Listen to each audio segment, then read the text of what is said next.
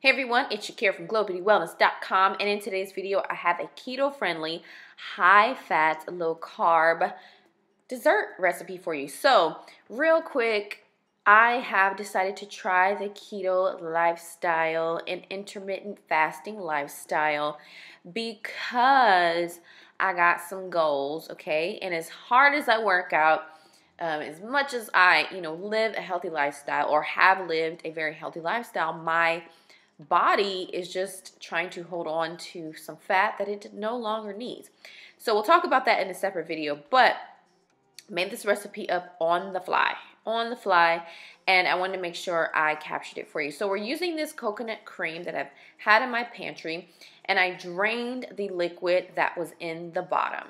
So you can blend this, and that's the goal, is to make it smooth. You can put it in a blender, but anytime in the past that I've blended coconut cream, a lot of it has ended up in the blender, and I don't want that. Like, I want all of my coconut cream in my dish so that it can freeze and set up and be delicious.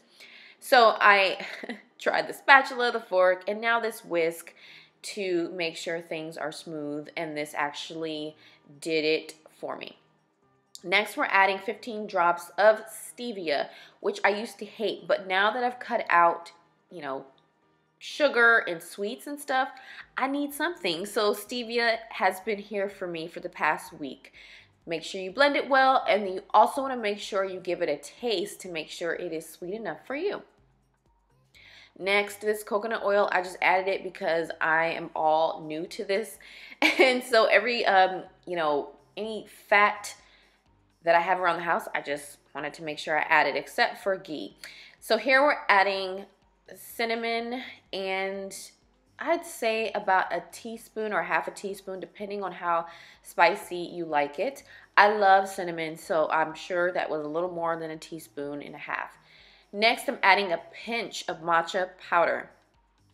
I have an abundance of this stuff because my friend sent me some matcha, and so if you don't like matcha, you can totally omit this step. But I like it in this recipe. In my tea, not so much.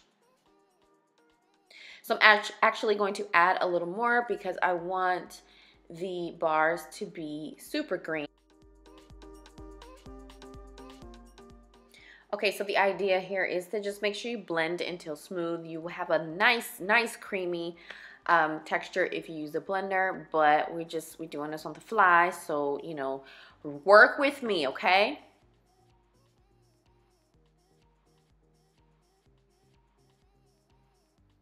So the next thing that we're going to do is going to take some type of pan or cupcake or container, whatever you're going to use, silicone, if you have it, and you're going to spray some coconut oil on the inside because we want to make sure nothing sticks.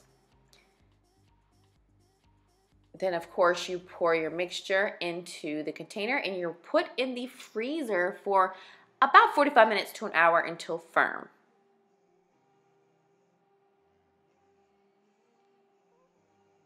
So this is the pan after the freezer. Pretty hard to cut, but actually the center was a little less firm.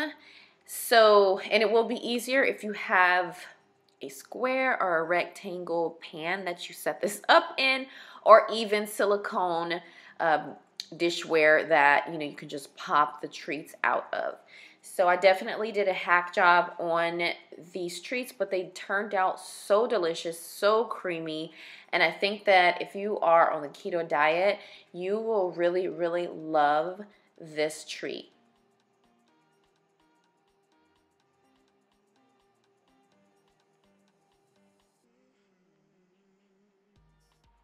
After you get it out of whatever you set it up in, feel free to dust some matcha powder over it, or you could also do cinnamon powder, whatever you like the most, and then enjoy. As always, I thank you guys so much for watching, and I'll see you in the next video. Bye.